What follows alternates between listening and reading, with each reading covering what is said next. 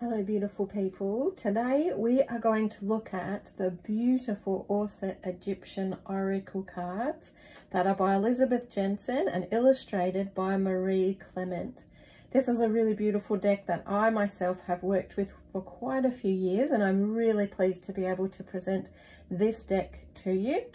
Elisabeth is the same author that did the Lakshmi deck, which I have already reviewed previously. But this deck actually had come out a couple of years prior to the Lakshmi deck. So do check out the Lakshmi deck if you haven't already, as that is also a really lovely deck as well to explore. So this deck is of course focused around the Egyptian divinities and Egyptian energies. So let's check out our guidebook first.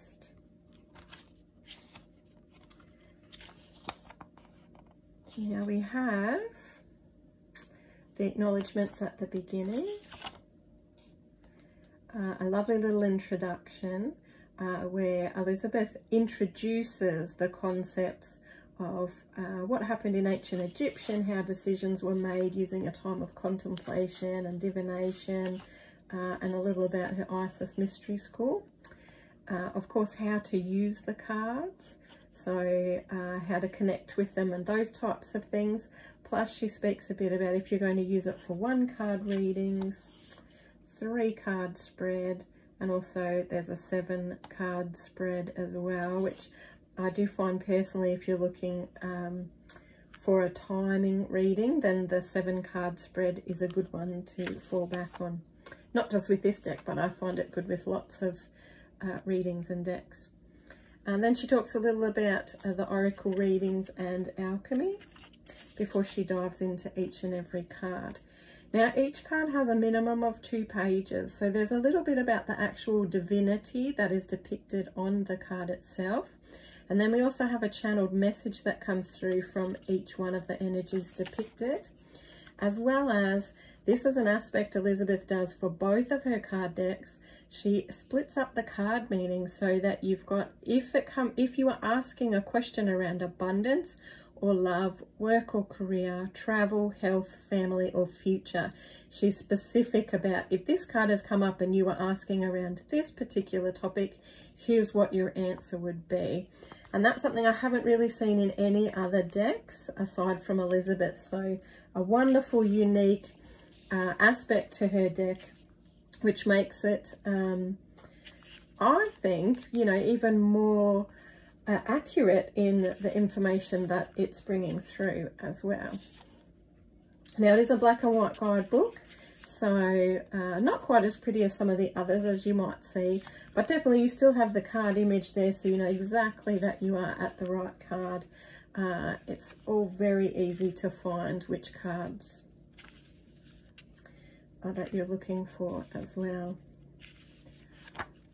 So, and that's it all the way through the guidebook there.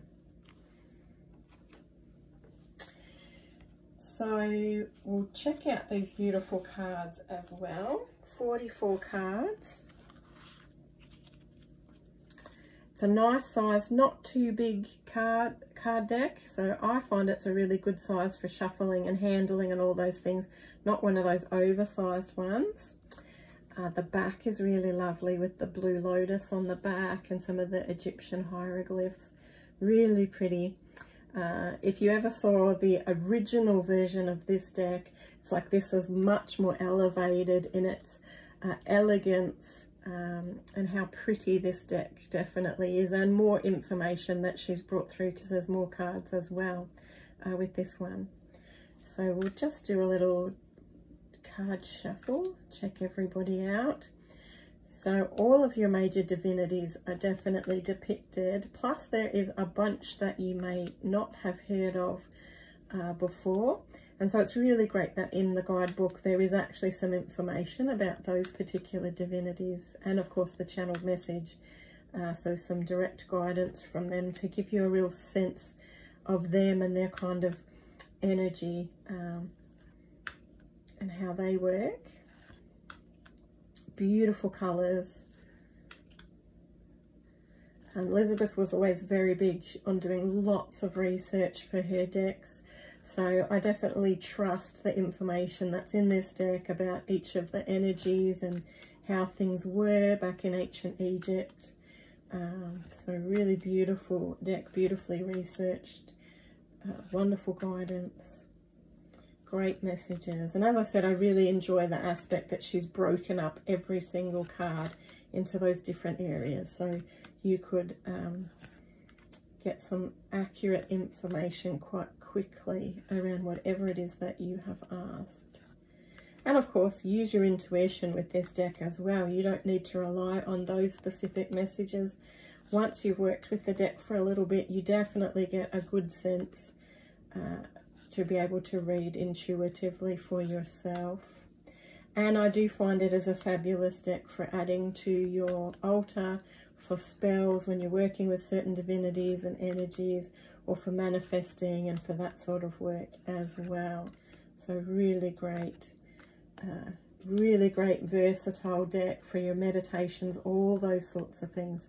Really wonderful.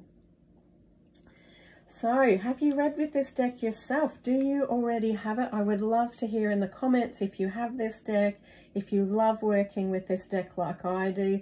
Please do comment below and let me know, or just let me know what you think with having a flip through, how lovely you think the cards are.